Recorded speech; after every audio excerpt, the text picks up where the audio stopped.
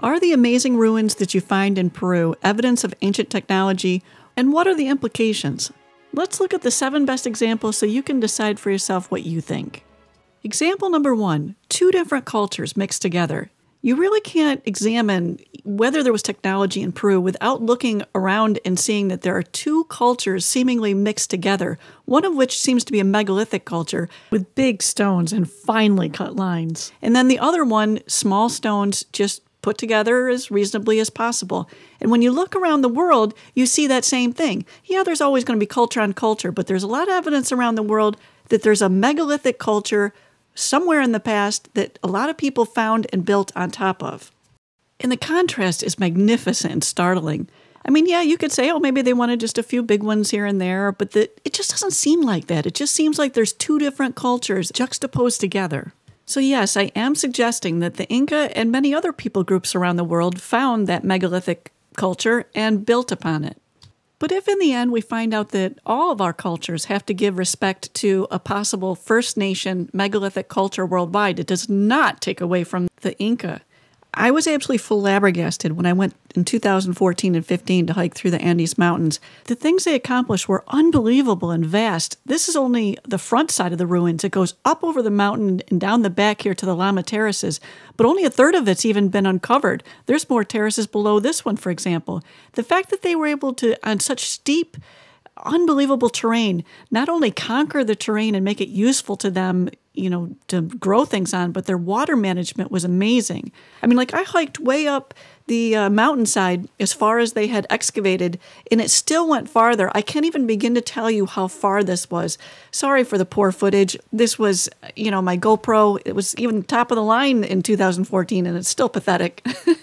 But it came from way up the mountainside, and it went and went and went, and it would drop down into the ruins, and then it would just branch in all these different directions. And then, like every house, I can't even begin to tell you how complicated this was. I was beyond amazed at what the Inca accomplished. But it wasn't just the water management. It truly is amazing what they accomplished, perched on the absolute precipice of mountains. It's just as steep as it looks in the pictures, let me tell you that much.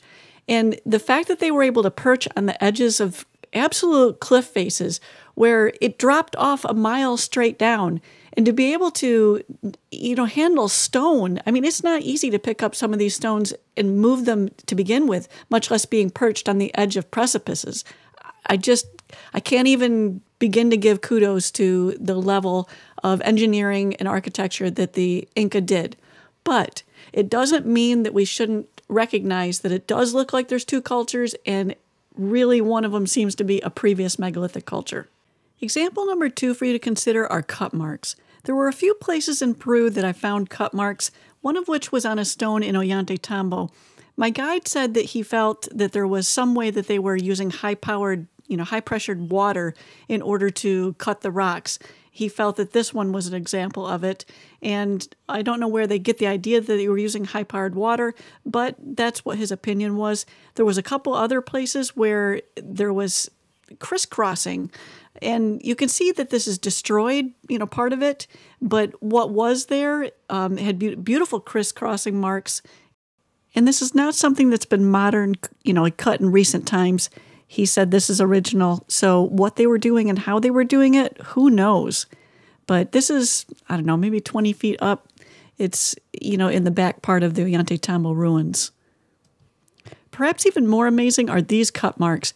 They were wider, deeper, and it goes right over horizontally and then down the front. This is turned sideways because my camera was accidentally in the wrong position when I took it. But you can see that it goes right up the wall too. But again, cataclysmically damaged somehow is what it looks like, because it just disappears in both directions. So who knows what's going on there. The question is, does this look like they were chipping this out by hand, or is this some kind of tool that they have? Another place my guide pointed out cut marks was on the Nalpa Glacier ruins. You climbed up this mountainside. It was about 45 minutes from Ollantaytambo. And he actually felt that all of the unique contours and the sharp edges, he felt that that was examples of the fact that they were sophisticated. They did have some other way to do this besides just hitting rocks against each other. So for both of us, it wasn't just the cut marks, but it was the magnificence of the ruins themselves. One other place people often use as example of cut marks is a cave just above Cusco, below Sacsayhuaman ruins, and I'm going to let you experience it raw and unfiltered as I experienced it. So this is a really sharp edge to it. I don't know why, because like when you compare it to like the other side, it's not like that over here. From that sharp area, you come over here and this is really, really shiny, but you know, jagged. And then when you come down this, it's like glass. It's like a mirror. It not only feels smooth, it's just stunningly like polished. And again, for every shiny area, the other areas, maybe not so much. Shiny, wicked shiny, not so shiny. I understand when people walk on it, but again, I don't get it. This is what I mean about you're just gonna have to decide for yourself what you think about all this. So yeah, do I have any definitive conclusions? No, but I don't think they do either. Every time you ask people, you get totally different answers. It's hard to get any really straight feel for what was going on here. But it is interesting, some areas, not very many, but some look cut. And again, that is I mean, it's unbelievably smooth, amazingly smooth. That area continues down also. Very odd. Goes down to that shiny area down here. Could you make a case for that being cut with something? Yeah. But I mean, what about everything else? That's what I mean about it being maddeningly elusive to try to figure out what happened here. There's one other smooth cut area near the Sacsayhuaman ruins. It's a random rock, and this is in favor of the fact that they might have been able to cut, because why would somebody sit here and just polish this, even if they were using, you know, leather and sand? There's just no purpose to it. It's not like it's an idol or a special thing that they want to promote. It's just random cuts on here, but it was so shockingly smooth that this is my husband's reaction when he felt it. My wife was pointing out that this right here, oh, it's smooth as glass, literally. Smooth as glass right here, like it was polished. What would be the point of doing that unless it was done by a machine? So again, it leaves us with more questions than answers. But if you'll notice where people walk, some of these rocks get really, really smooth. So whether they were doing it by hand or by machine, somebody was doing it deliberately. Example number 3, fitting multi-sided stones together. Obviously, one of the most stunning and intriguing things about Peru that causes the most questions is all of these multi-sided stones. How did they do it? Is it possible to just rub stones together and get them to the point where you can't get 9/100ths of a millimeter between two stones? And although some have separated, you know, the majority of them throughout the country are like this. The common explanation is obviously that they used other stones, rubbing them together, some of which had 70% metal in them, supposedly. And maybe some people were doing this at some point. But again, if there's two cultures, and I would say that the older one is the more precise one, then, you know, perhaps they had a technology that we don't have. After all, there's places that if it weren't for the fact that there's a slightly beveled edge on the majority of the stones, you can't see where the line is. It literally will disappear. But okay, you can easily grant that they were able to rub stones together and get things like that to be that close. But look at this, that slight little lip. You got to remember, rubbing two stones together is not going to easily make that. And it's going to have to go all the way through the depth of the stone also. And if it were that easy, why were all the repair jobs over the last couple of centuries so pathetic? And I mean that in the nicest possible way. Let's look at this one. It's the famous 12-sided one in the back alley of Cusco, and that's me for perspective, 5'8", and this rock is over 5 feet wide, 4 feet tall, and 7 feet deep. So you got a picture, if they're off even a couple of millimeters, 3 feet back, any blemish at all, even the smallest amount, they have to keep lifting this back up, lifting it back up, lifting it back up. Do you know how long it would take? It'd be one thing if this was a rectangle, but it's got 12 sides to it, 12 angles. How do you pull off something like that? Even if they didn't have technology, they had to have been softening stones. And I've showed you multiple examples all over the country where, no matter what city you're in, it looks like they had scoop marks. That'd be the most logical thing that would cause you to be able to get these kind of lines. But again, I showed you the Temple of the Moon on Huayna Picchu. It towers above Machu Picchu. And that ability to get that right up to the ceiling stone, I would argue that you can't do that without softening stone. I mean, no amount of chisel, try it out, chisel, try it out, chisel, try it out is going to get you those kind of seams, especially when some of these are curved. I don't know unless you were softening the stone how you'd fit it in there. I don't know. It's up to you to decide, but I'm coming to the conclusion they at least soften stone. And if I had no other stones than stones like this, the few that are not in the right places, this would clinch it for me. You cannot possibly tell me that they managed to figure out how to get those to fit together by chipping them. When you look at how many different stones had to fit together to make stones like these work, it just boggles the mind. Look at a couple other places. So, there's remnants of where some of the stones sat.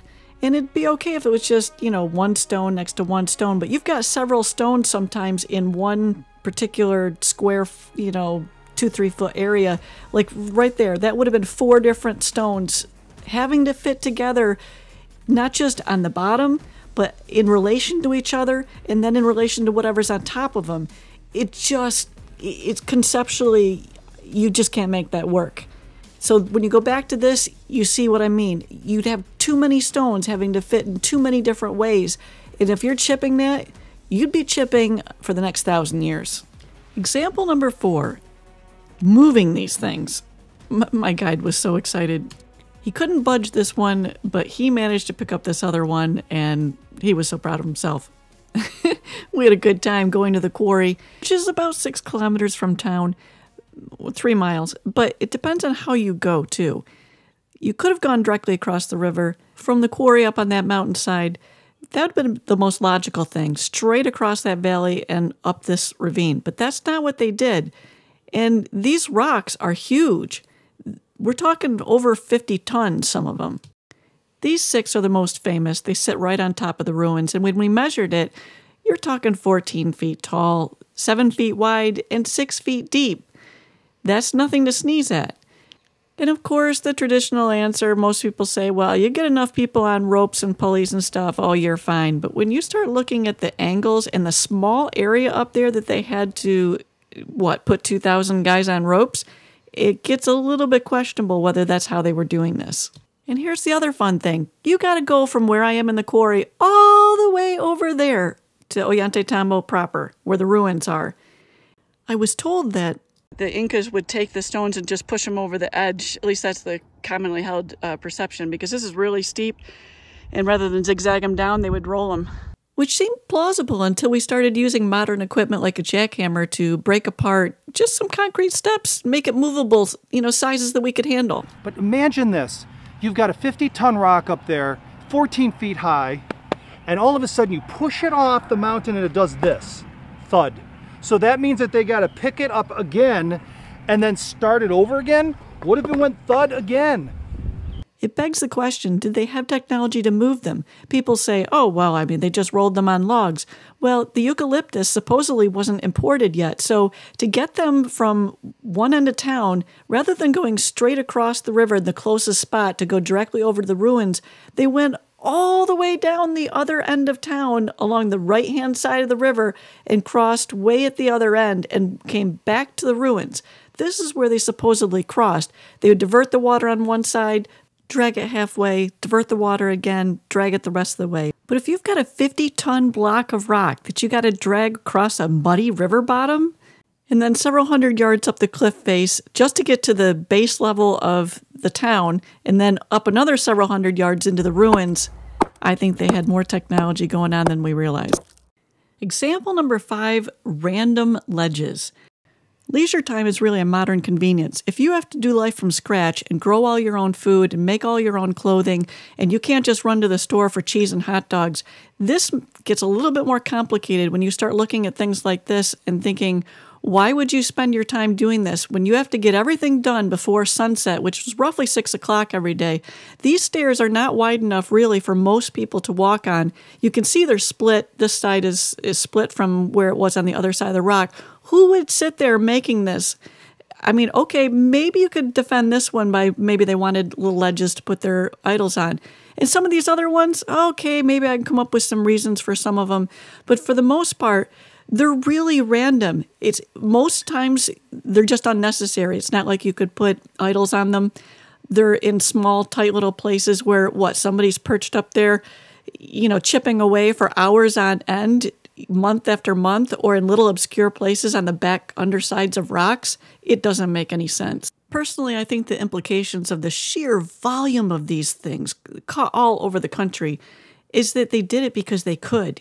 Easily, because they had some kind of technology that allowed them to do so. Example number 6, hidden technology. Peru has only slowly given up its mysteries, and some of them we still don't understand, but this one, for example, you'd think, oh, well, just another rock and ledge. No, actually, it is technology. It's a compass. What you're looking at here is not only a sundial, but it's also a compass. The 4 points point to north, south, east, and west. And sure enough, when we put the compass right up in front of it, forward goes south, back goes north, east, and west. What does it prove? Just that there's more than meets the eye, and it may be a while before we'd fully untangle what really happened, if we're ever able to figure out who did all this and why. Example 7, cataclysm and reuse, and its implications. Is it possible that the incredibly intelligent, tall, strong, long-lived pre-flood people post-flood demonstrated some of their amazing ingenuity by building using large, multi-sided stones in order to combat the tremendous geological upheaval that the Earth was still in? In the first few hundred years post-flood, people were living 400 years. As they dumbed down in size and age, it's possible that they had technology and intelligence that they used after they dispersed from the Tower of Babel. Although we'll probably never really know, what we do see around Peru is a lot of evidence of cataclysm. Here's the famous upside-down stone in the Sacsayhuaman ruins. They know that from the way they fit together and the positions that they're in, that this is totally rotated. Is this evidence of a cataclysm? Why do we see this throughout Peru? Why do we see stones in Ollantaytambo, for example, that are half-buried, tossed around seemingly in just random ways? When I asked the guides about them, they told me that they're called tired stones because they'd never made it to where they were going. Well, that's certainly one plausible explanation, but to me they looked like they were tossed around in some kind of earthquake, which you would expect some pretty violent ones to still be happening in the first few hundred years post-flood. And the more you look closely around Peru, you'll see evidence that perhaps there was a worldwide megalithic culture post-flood that the Inca and other cultures found and built upon. This, for example, is the remnants of an aqueduct that used to come from a lagoon that they feel used to be there about 3 or 4 kilometers up the hillside. But again, much of it's gone. At some point in the past, somebody put stones in place in order to make stairs and, areas to walk through. And so you can't even, unless you really investigate, you can't even really see that waterway used to flow right through there. If many centuries passed between when the megalithic structures were built and the Inca found and then reused them, that would explain why everywhere we look around Peru, we see those two cultures put together. It would be easy to just assume that the Wari and Inca all did these structures, but is that really the best explanation for what we're seeing? Especially when we look at the incredibly close, tight, seemingly impossible things that they achieved with just supposedly stones that they're rubbing together. When Nova attempted to reproduce the Egyptian pyramids on a miniature scale, they were supposed to be using only the ancient tools and ways that the Egyptians supposedly used. But behind the scenes, Davidovits revealed that that's not what was happening. He said that the Egyptian workers employed to build the mini pyramid for Nova used modern steel tools that were in no way imitations of the stone tools of the Old Kingdom. But even with these powerful steel carving tools, they were incapable of imitating the perfect joining obtained by their ancestors. Their casing blocks did not join properly together and had gaps of 0.5 to 1 centimeter wide, plus broken corners. By comparison, you can't insert a razor between the stones of the Great Pyramid, and that's what we see in Peru. So again, can we just assume out of hand that the Inca did this? Or is it possible that a worldwide megalithic culture post-flood were the ones that were doing these amazing structures around the world?